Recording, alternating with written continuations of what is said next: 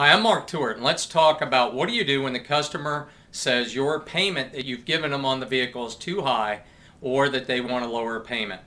First of all, let's start from the very beginning, from step one.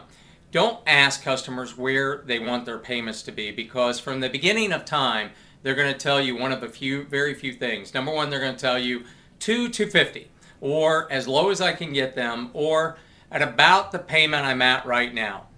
Either one of those are not very good. Those are wish list items. You want to deal with knowns, not unknowns.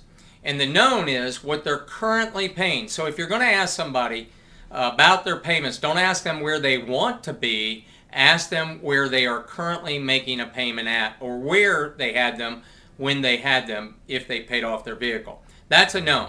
So when you sit down, I would advise you with the customer to give them the payment that should be on the vehicle that they've chosen.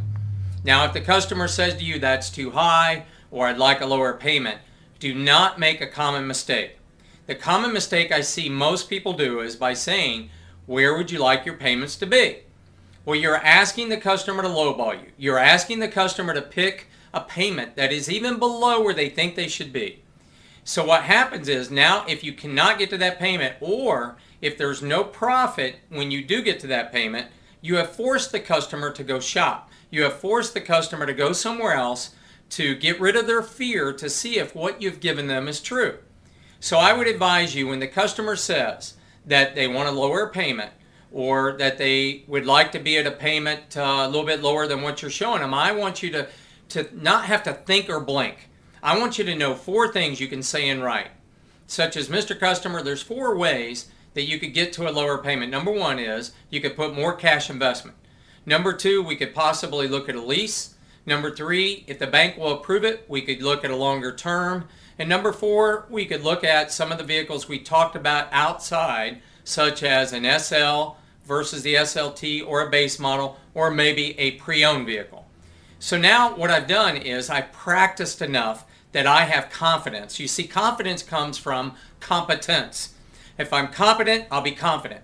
And if I share that with the customer and I look at them and I write those 4 things, more cash investment, longer term, different vehicle or lease, and I could do it very confidently, quickly, looking them in the eye, they will begin to think about which of those ways they can choose.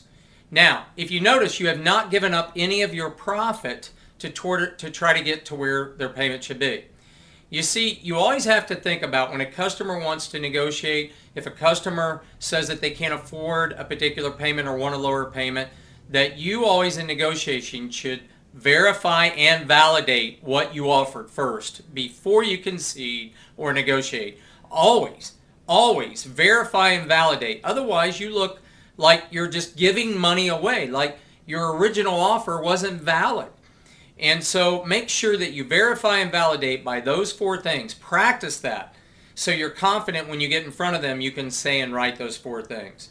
And if a customer still wants a lower payment at that point and says that they want you to come off of the price of the vehicle or give more for the trade to get them to where they want to be on payment, you could say, absolutely, sure, I understand. I'll be happy to work towards whatever monthly investment and budget goal that you want to be at. But you got to kind of help me help you, Mr. Customer. And if you could look at a longer term, more cash investment, if you could look at a different way to pay for the vehicle, such as a lease, if you could look at a different vehicle, this gives the customer an avenue that they can choose.